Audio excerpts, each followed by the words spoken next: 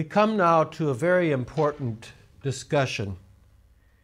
It is session 14 about forgiveness. Rest, forgiving as God has forgiven you.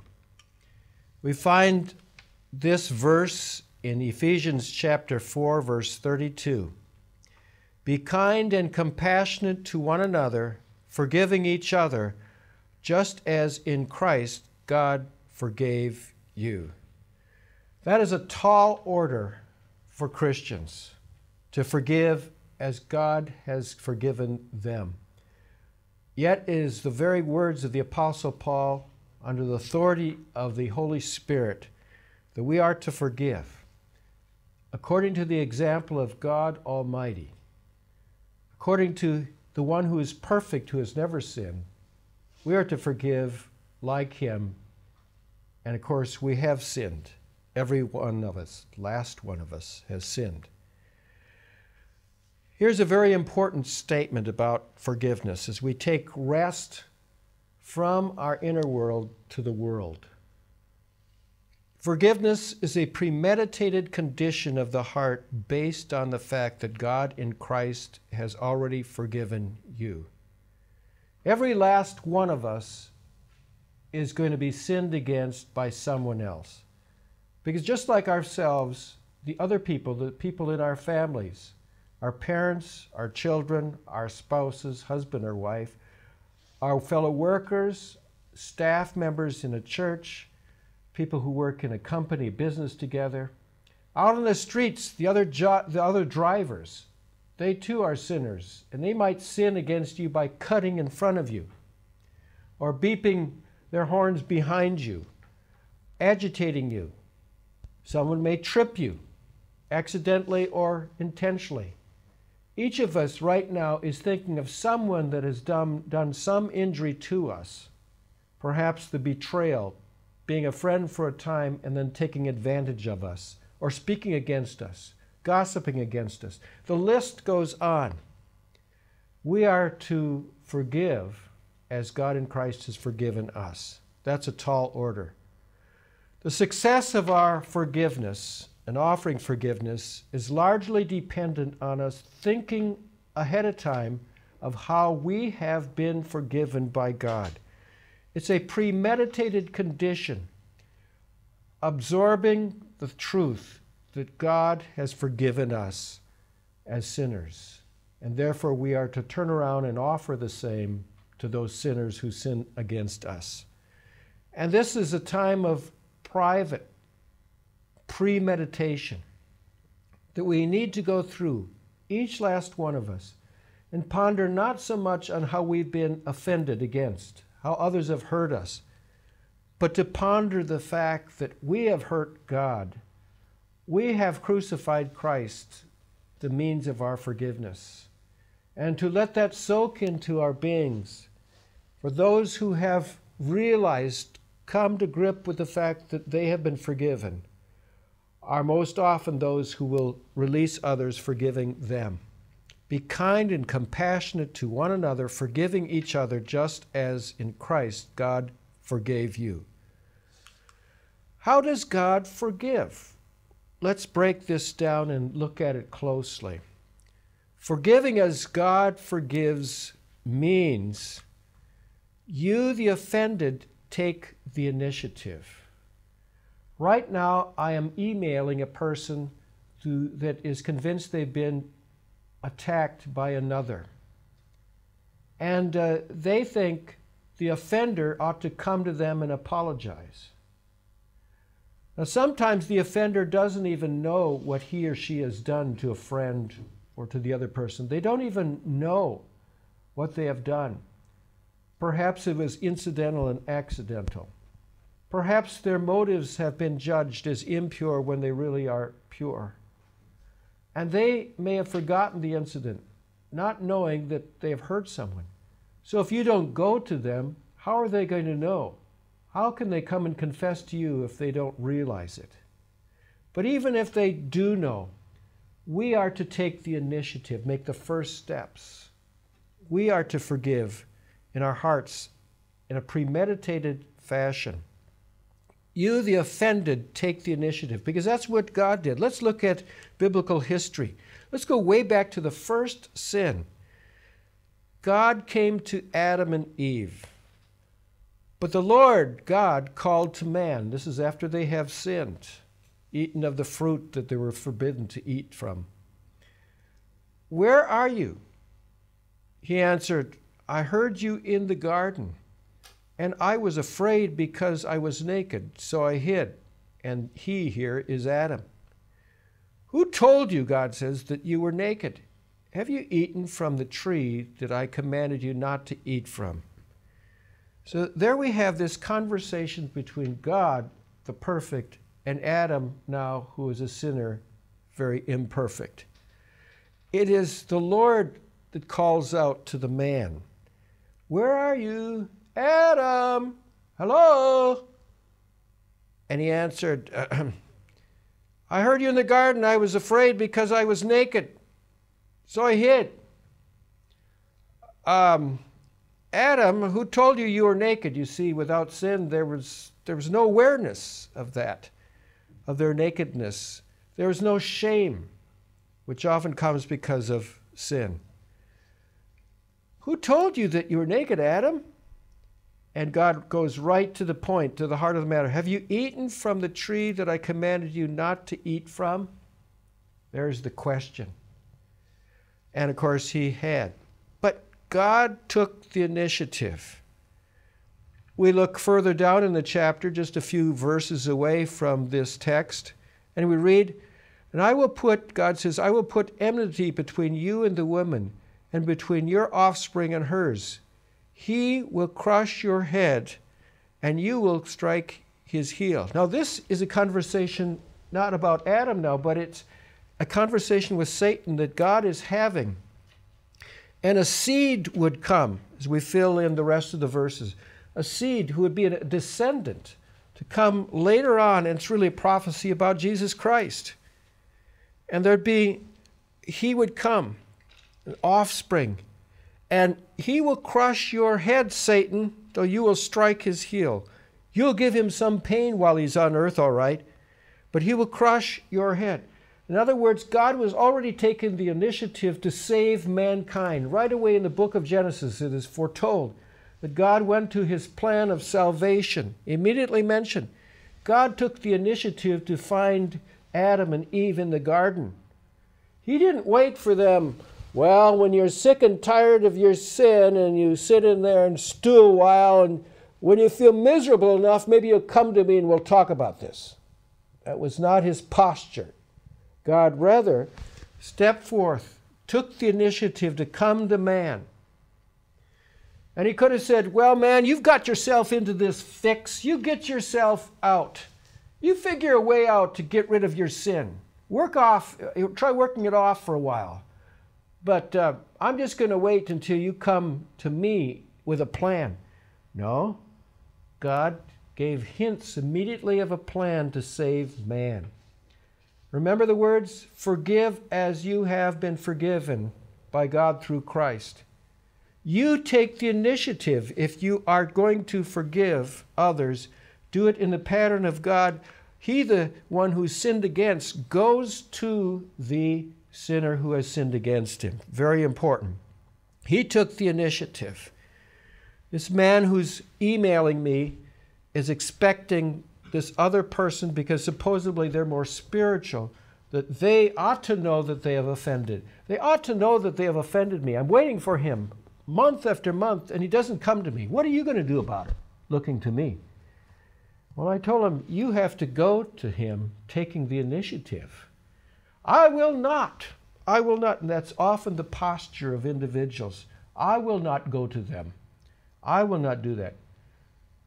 I will not talk further with him until he does. I've got one path for you to go down, and that's you take the initiative to go to the one who you believe has sinned against you. It's Matthew chapter 18. Well, God took the initiative in the garden. And note as well that God took the initiative, but God demonstrated his own love for us in this: while we were still sinners, Christ died for us. He didn't wait till we made ourselves better. The human race got worse and worse, even though they had Revelation and they had chapters and books of the Bible in the Old Testament. The human race has not gotten better on its own. So God takes the initiative. And while we were sinners, God came to us. God brought His Son. And He then spoke to us through His Son and through the death of His Son. How has God forgiven us in Christ Jesus? He took the initiative. For He chose us in Him before the creation of the world to be holy and blameless in His sight. And I can't exactly explain to you how God foreknew and how He chose us ahead of time. But again, it's a form of God taking the initiative right from the beginning and even before the creation of the world. He took the initiative, forgiving us. How did God do this? He took the initiative. Christ died to forgive us. In Him we have redemption through His blood, the forgiveness of sins, in accordance with the riches of God's grace. God took the initiative of forgiving us. He forgave us all our sins, having canceled the written code with its regulations that was against us and that stood opposed to us. He gave it away, nailing it to the cross. He took the initiative, Colossians chapter 2. Christ forgave us before we even thought of asking. There, in the throne of death, carrying the cross, before the cross, Father, forgive them, for they do not know what they are doing. And they divided up His clothes by casting lot, blaspheming His name, putting thorns upon His brow, scourging Him until He was almost dead with the blood flowing from Him. Yet Christ said, forgive them. Forgive them. He took the initiative in the worst of agony that's ever been experienced by any human being. Do you understand how, and do you appreciate how God in Christ has forgiven you? Do you know how He's forgiven you? Do you appreciate? Have you meditated upon it until it's in every corpuscle of your being, every soul of your part of your being, of your flesh and blood and your mind? Have you soaked in the forgiveness of God and what Christ went through? If you have, that is the preparation for forgiving others. Every time you're wounded, harmed, hurt, intentionally or otherwise, remember how Christ was wounded. In every way, in every form of suffering, Christ suffered. We can never say God doesn't understand because He doesn't know this suffering. Christ suffered it all, and even the Father watching His Son suffer would be the greatest of pains for the Father. Have you thought about it till it's deeply in your soul and heart? He took the initiative, forgiving us as we pounded nails into His flesh. Let me just stop there to tell a bit about myself. At age 12, I became a believer in Jesus Christ. But I hadn't given myself totally over to Him. I was then in college, and I wondered what my life would amount to. And one day, I was so despondent, so discouraged, not knowing what to do with my life. And I realized, as I was told again and again, do something for God, I realized I had nothing to give God, no great talent, no great abilities to give Him. And I sobbed and I wept, and I was in my car and I pounded the steering wheel in agony and feeling terrible. And then I realized for the first time what a sinner I was. Now, I wasn't one who was street smart. I hadn't done anything illegal in my life. Everybody on the outside would say I was a very nice young man. But inside I realized I was critical and cruel in my mind against other people. I was very proud, so proud that I wouldn't speak. I was afraid of being wrong in some way. And there was a verse I found in the Bible that my pride encompasses me like a chain. Pride kept me very quiet and still. I appeared to be humble, but I wasn't. And I finally realized what Christ had done for me and the death on the cross, that was for me. I mean, it gripped me to an extent I'd never experienced before, and I sobbed all the more to think that he, the perfect, died for me, the imperfect. I felt like Peter felt after Jesus had outfished him and had the great number of fish in his boat after they had fished all night. He said, throw the nets on the other side, and it took 2 boats to take it all in. And Peter's response was, get away from me, I'm a sinful man. And I felt that way, get away from me. You are so good. This bright light of your holy presence is too much for me to bear. But I had to succumb and I had to say, okay, take my life and do what you will. Do what you want with it. I can't make anything of my life. Your forgiveness is so great, I actually can't bear it. Well, that was a changing point in my life. I said, just take me and do any little thing or whatever you want with me. Do nothing with me if you want, but I'm yours. Here I am. Well, the experience of that forgiveness caused me to see other people in a different light. Prejudice, looking down at people that did things I didn't approve of, those kinds of things, and so forth. And the next morning I went back to college and I was driving along and the telephone poles looked like crosses, and I began to sing, "The cross before me, the world behind me." Well, this was a point in time when God came to me showing me how he had forgiven me. And it has been easier, not always easy, but easier to forgive people from that point on. And that was the premeditated moment, a moment that I have to return to again and again. But the change came as I realized that he had taken the initiative, pursuing and chasing me, the God of heaven. It's only his love that allows us to forgive others as we've been forgiven. He died in order to forgive us. In him, we have redemption through his blood, the forgiveness of sins in accordance with the riches of God's grace. Have you received God's forgiveness in Christ Jesus? That's the question. If you have, forgive as forgiven. Forgiving as God forgives means you, the offended, take the initiative. You, the offended, take the initiative. Forgiving as God forgives means, secondly, that you bear the consequences of their sins. This sounds really difficult, but you bear the consequences of their sins. Forgiving means, it doesn't mean that you don't have any problems or difficulties or wounds. Let's, for instance, understand that, well, here's an illustration.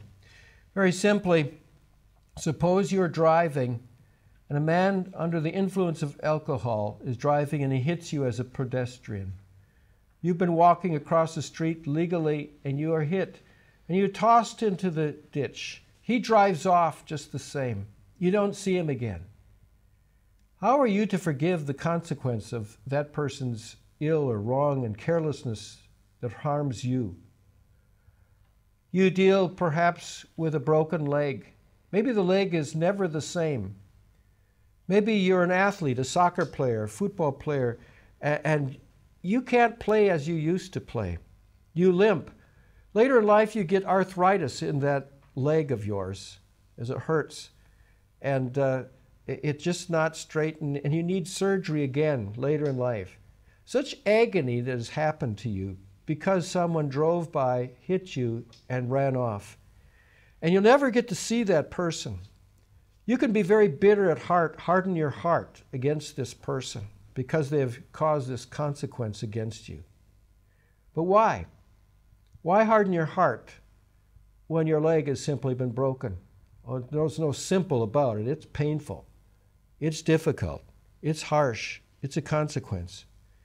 But you've decided that you will let God deal with this person, and you will accept their sins against you and live the best you can with this injury that has changed the direction of your life and limited your capacity for enjoyment athletically, and you bear that pain every day to some extent. Well, there are worse examples of that. where children are taken, a parent is taken, and it's very hard. But if you become bitter at heart, life is only worse for you. So you agree that there may be consequences that happen to you. Someone lies about you and you don't get the promotion at the workplace. Someone else despises you, maybe divorces you, maybe cheats on you, whatever it is. Forgiveness is grace in action. Paying someone's debt as in canceling a debt that is owed to you. It's paid. It's done with. I will not add to the payment. And of course, God will handle it ultimately. We find an example like that of our Lord of forgiveness. Who has offended you? Forgiving as Christ in God forgave you means that you, the offended, take the initiative as you suffer the consequence of their sin. While they were stoning him, Stephen prayed, "Lord Jesus, receive my spirit." Then he fell on his knees and cried out, "Lord, do not hold this sin against them." When he had said this, he fell asleep.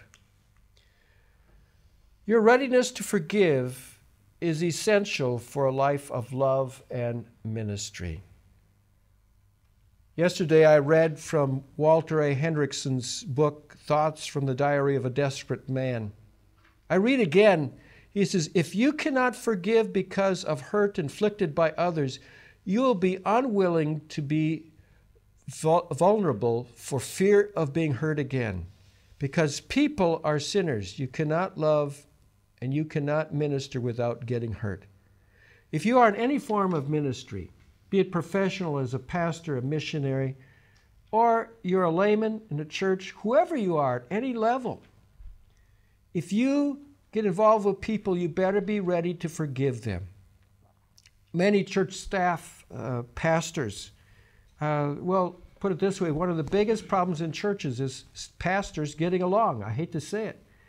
But staff working together, they have to work hard at accepting one another, their differences, working together well, and they must be ready to forgive one another, offenses that may be intentional or unintentional. If you're going to work together in a church, be ready to forgive. If you're going to be a minister, a pastor, you're going to have parishioners that may say things that are harmful, that hurt you individually.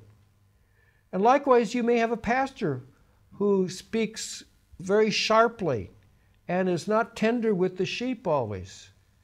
And you don't like that. You probably have to forgive your pastor because he too is human. He has limitations. You can't begin to minister apart from having to forgive someone along the way.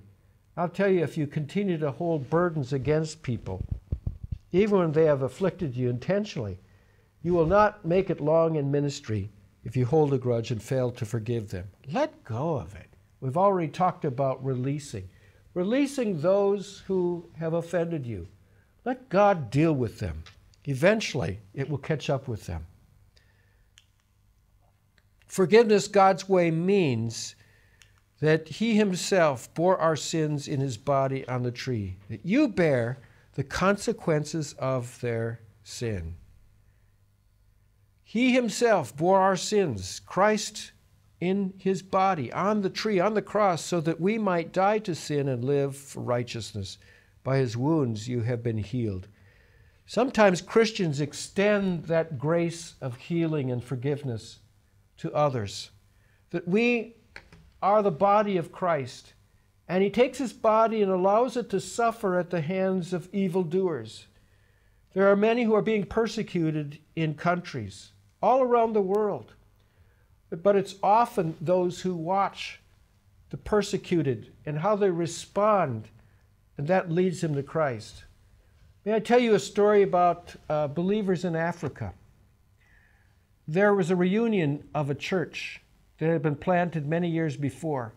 But when the first missionaries got there, and the natives heard again and again their message about forgiveness and eternal life and not being afraid of death, the natives didn't know how to measure whether these people really believed in what they were saying about eternal life and going to heaven and looking forward to being with God once they died. So they devised a plan. They quietly began to poison the missionaries. And there'd be a child from this family that would get ill and die. And they watched the family and how it responded. And there'd be a missionary, a wife, a woman, a mother. They would poison. And she would die. And they watched how the missionary family responded. And yet another in this group. And the point of all this was, it was a church that had been planted 100 years earlier. And it was there. It was thriving. It was adding. People were being saved continually, year after year. Why? Because ill was done, and God's people suffered horrendously, terribly, the death of loved ones. But it was in their forgiving hearts and how they responded to what was going on. They did not become bitter. That was the key that showed the natives, the tribe members, that they, yes, believed, the missionaries believed in eternal life. And God may choose to have you suffer. And by that suffering, others may come to Him. And you are an extension of the body of Christ as the church. And we may endure great hardships. And so enduring, that is the message, the literal message that we believe in Jesus Christ. Tall orders. In your anger, do not sin. Do not let the sun go down while you are still angry. And do not give the devil a foothold. Unforgiveness is like holding the devil by the hand. I've already spoken of this verse, and let me just repeat once again that if we fail to forgive, there is a nest or a beachhead allowing Satan to take foothold in our lives. He doesn't possess the believer, but he sure can have influence over the believer. And he begins to target your heart, your life, making you bitter, making you very miserable, and keeping you off balance and ineffective in your faith and your witness to others because you're consumed with this bitterness. And then it can extend to many others. Unforgiveness infects others. Hebrews chapter 12, 14 through 15 says, "Make every effort to live in peace with all men and be holy. Without holiness, no one can see the Lord. See to it that no one misses the grace of God and that no bitter root grows up and cause problem and what? And defiles many." That bitterness can be heard in the speech. A person becomes bitter toward many people, talking evil against others, has no joy in their life, passing it on to others, causing trouble in churches because they wouldn't forgive, gossiping, telling little lies, acting as a little messenger of Satan because Satan has made a beachhead in their life. They wouldn't forgive, and now Satan uses them in the church. I'm afraid all too often the root of church problems is the lack of forgiveness in the believer's life. They have not learned to forgive as God in Christ has forgiven. TVS Seminary is a nonprofit project. Our joint effort will bring about the common purpose of making Christian education available around the world and developing good Christian servant leaders. You have a unique opportunity to partner in this effort through your prayer and/or financial support of TVS Ministry.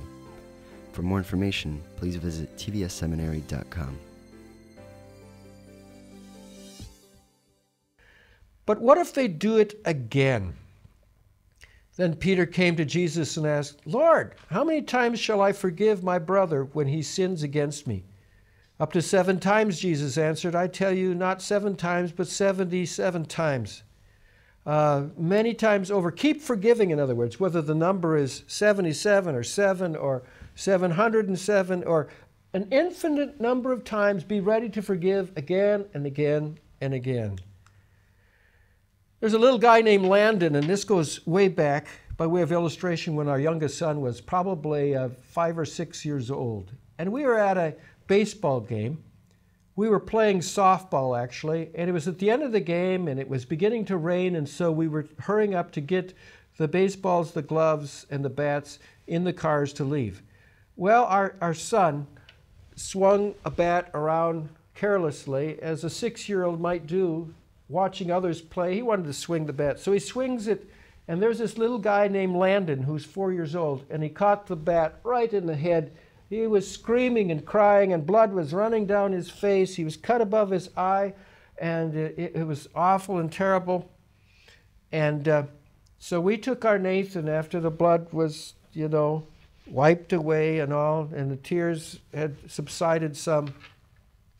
And we said to our Nathan, now you need to apologize and ask forgiveness from Landon.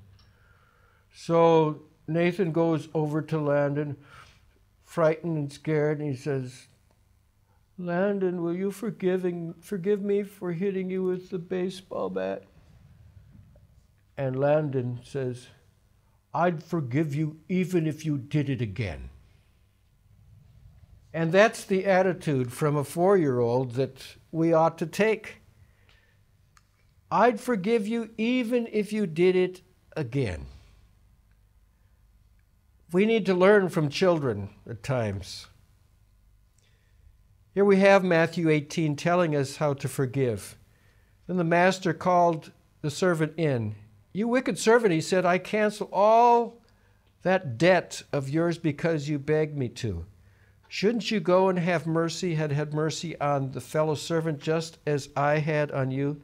In anger, his master turned him over to the jailers to be tormented until he should pay back all he owned. This is how my heavenly Father will treat you unless you have forgiven, unless you forgive your brother from deep within your heart. You get the picture. Unforgiveness is one of the worst sins among us. It really is. It goes on undetected, unaddressed. And so this is part of bringing that peace with God you have as a forgiven individual into the world that is cruel in one way or another to every person. If you're married, you're going to have to learn to forgive. I shared this little saying before. Bitterness is like an acid which destroys the vessel in which it is stored more than the vessel on which it is poured. The storing of this bitterness in you destroys you before it destroys the person you'd like to pour it on. Forgiveness is about forgiving the sinners. So you are not bound by the sin of unforgiveness and its bitter effects. Be kind and compassionate to one another, forgiving each other, just as in Christ God forgave you. Forgiveness God's way. What other way is there? I want to lead you in prayer in the event that someone has come to mind that you have not forgiven. A mother, a father, a sister, a brother, a child, a husband, a wife, an ex-husband or wife, someone in the church, someone in the world, in the marketplace. Who is it that you haven't forgiven from your heart? You taking the initiative. Let's pray. Lord, I pray as this message has gone out upon the face of the earth, that every person out there who has not forgiven would right now from the heart forgive those individuals, whether they ever see them again or not, but they would resolve in their heart to forgive as you have forgiven us in Christ Jesus. That they would release, knowing that you are the one who has great ability to punish, be it in hell or to discipline your saints, your believers. You can do it much better, precisely. So we leave that job to you of correcting others, that we ourselves from our hearts forgive those who have injured us in one way or the other. And in the same breath, if we realize that we have harmed someone, that we would do as Matthew 18 says, we would go to those individuals and ask our forgiveness and be there. And if we're one that has come to, we might have the attitude of little Landon and say, I would forgive you even if you did it again. Thank you for your perfection in forgiveness, forgiving us while we were yet sinners, as you came and you died for us. Praise be unto God Almighty. In Jesus' name, amen. This session has ended.